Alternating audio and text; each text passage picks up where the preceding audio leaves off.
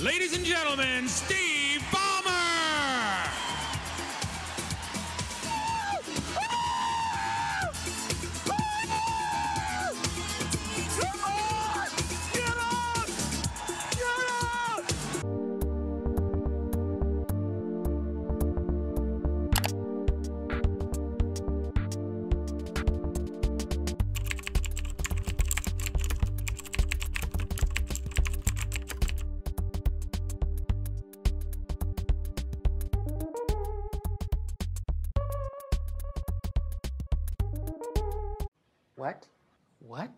What?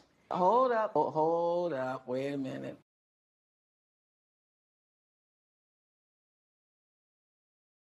Wow. Seriously, how is this guy a billionaire? Steve Ballmer is one of the most interesting figures that I've ever come across in the tech industry. What interested me the most about him was the fact that he doesn't fit any stereotype or traditional profile of a tech CEO. He's insanely extroverted, he's not a programmer, and he says whatever is on his mind as passionately as he possibly can, without a second thought. Even going as far as saying in an interview in 2013 that he was, quote, big, bold, and loud. His meteoric rise is just as fascinating as his personality. Steve Ballmer went from being a manager, or essentially Bill Gates' assistant, to being the head of the largest software company in the world. After retiring, like any casually super rich billionaire, he bought himself a big sports team. Well, I use the term big there very loosely, because the LA Clippers have never been NBA champions in their entire 52-year history. It must be tough to support them. But what do you expect from the other team in LA?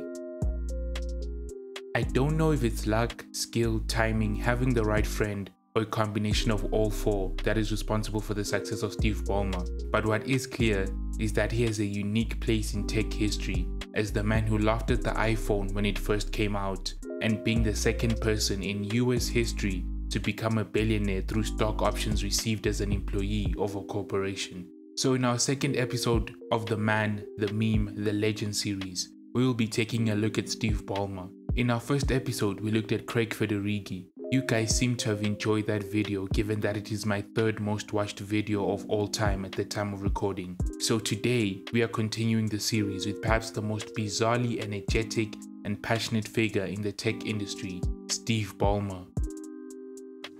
I am a PC and I am this company!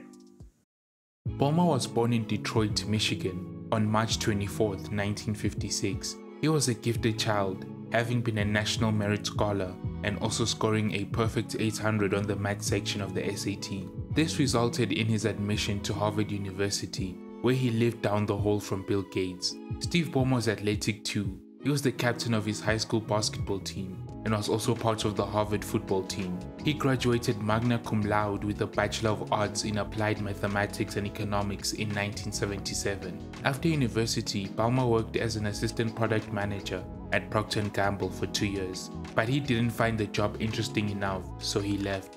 After briefly trying to write screenplays in Hollywood, he started attending the Stanford Graduate School of Business for his MBA, but dropped out in 1980 to join Microsoft after Bill Gates persuaded him. It was about that time, maybe 5 years after I got out of Harvard, I get this call from Bill, who says, "You want to join me and Paul?" It was a 2-bit little company they called Microsoft. First, I think, yeah, like I'd like to lose more hair. But, then I started thinking.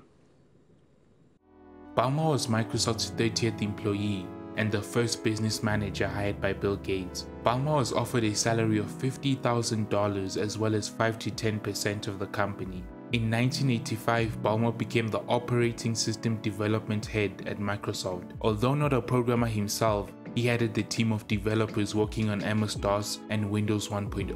In 1986, one of the earliest viral videos of Steve Ballmer was produced, promoting Windows 1.0 in the style of a Crazy Eddie commercial.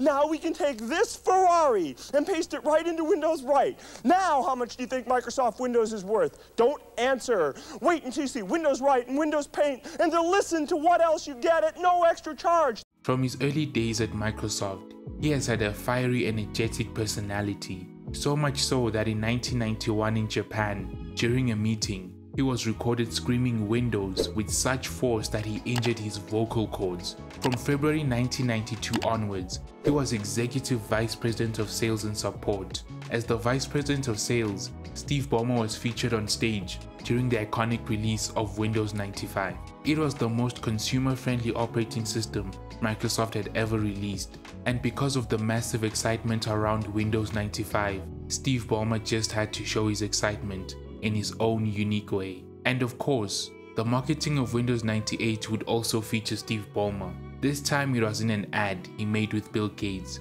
which was a play on the song What Is Love? By the way, I believe in winners and losers, and especially the freedom to fail. Who? Him? Who? Him? Who? Him? Him? Who? Me? In 1998, Ballmer was promoted to President of Microsoft, a title that he held from July 1998 to February 2001, making him the de facto number 2 in the company to the then Chairman and CEO, Bill Gates. On January 13, 2000, Steve Ballmer was officially named the Chief Executive Officer of Microsoft. In just 20 years, Ballmer had gone from being a manager to the head of the world's largest software company. It was a rapid and meteoric rise.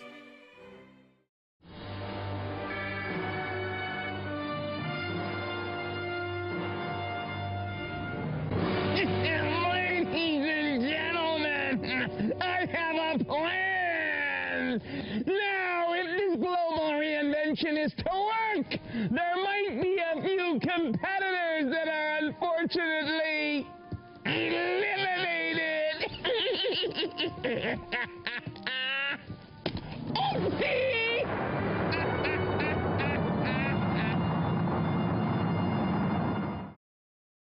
Steve Ballmer's tenure at Microsoft was on one hand tremendously successful and on the other quite unremarkable. To understand why Steve Ballmer's tenure was such a mixed bag of results, let's first focus on the success of Ballmer's tenure. When Sony Computer Entertainment first announced the PlayStation 2 in 1999, the company had positioned the console as a centerpiece for home entertainment, as it not only would play video games, but also could play audio CDs and video DVDs. Microsoft, whose business had been primarily in supporting the personal computer business, saw the PlayStation 2 as a threat to the personal computer, so a plan was made within Microsoft to create a gaming console that essentially ran Windows but was optimized for gaming. While the original Xbox had modest sales, Microsoft took a large financial loss to support it. However, its performance was sufficient to convince the company to continue to produce the line, which today generates billions of dollars in revenue. During his 14 years in charge, he oversaw the release of Windows XP, Xbox 360, Windows 7, Microsoft Surface, Office 365, and much more. His greatest achievement, however, was moving Microsoft's business from PC first to enterprise. He understood that the PC was not going to be dominant forever.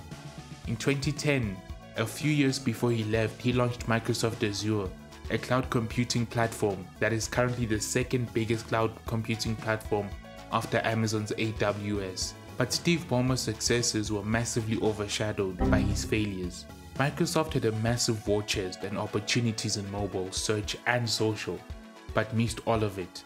The analytical, business-like, and data-driven style of Ballmer seemed to excel more at management, but less at creativity. One thing most people don't know is the fact that Microsoft started developing tablets and smartphones before Apple. The Windows Tablet PC was first unveiled at Comdex 2001, with Bill Gates famously saying it would outsell PCs within the next 5 years, something that never ended up happening. The iPad and iPhone would go on to set the standard, while Microsoft devices failed to get any traction. To add to Microsoft's hardware failures was the Zune. I stood in front of a case of iPods and I bought a Zune. What's a Zune? Yep, exactly.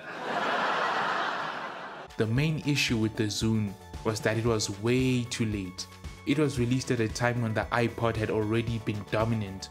While it had a neat user interface and was of decent quality, It wasn't better than the iPod to the extent that it could convince iPod owners to switch to it. Then there was the Windows Vista disaster. Windows Vista from the day of its launch had pretty steep hardware requirements in order to run it. It was a massively bloated operating system, so bloated that even on the latest and greatest hardware of 2007, it still ran painfully slow. Overall, it felt very rushed and buggy. Under Ballmer's tenure, Microsoft also lost its massive dominance over the web browser market to Google Chrome. Then there was the acquisition of Skype for $8.5 billion. $8.5 billion, which put quite simply was just wasted. Nobody uses Skype today. If Microsoft had played its cards right, we all wouldn't know what Zoom is today. Ballmer repeatedly killed products that went on to be huge businesses for other companies. Essentially put, he was the anti-Steve Jobs. What he possessed in business acumen, he completely lacked in vision. His complete lack of vision is evident in how he reacted to the release of the iPhone. $500 fully subsidized with a plan? I said, that is the most expensive phone in the world, and it doesn't appeal to business customers because it doesn't have a keyboard, which makes it not a very good email machine. The iPhone would go on to be one of the most popular consumer products of all time. Bill Gates famously wrote a memo heralding the internet as the future, which turned out to be exactly right.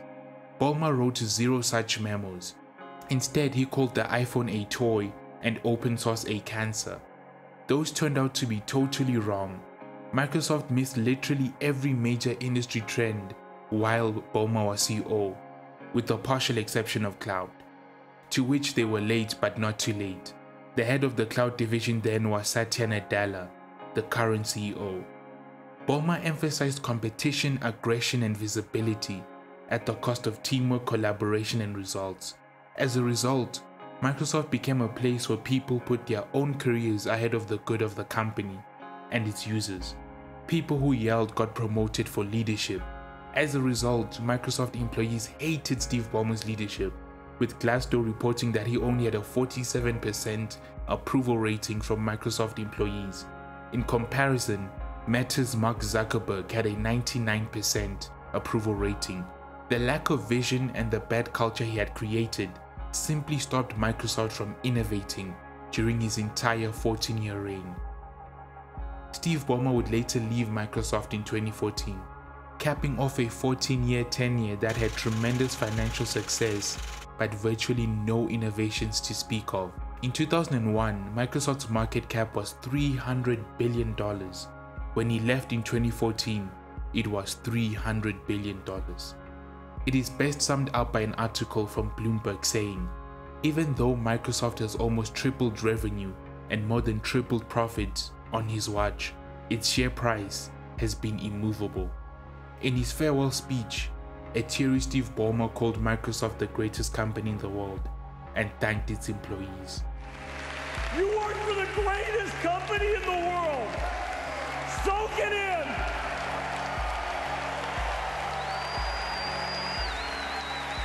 And I want to say thank you. I want to say thank you. Thank you, thank you, thank you, thank you.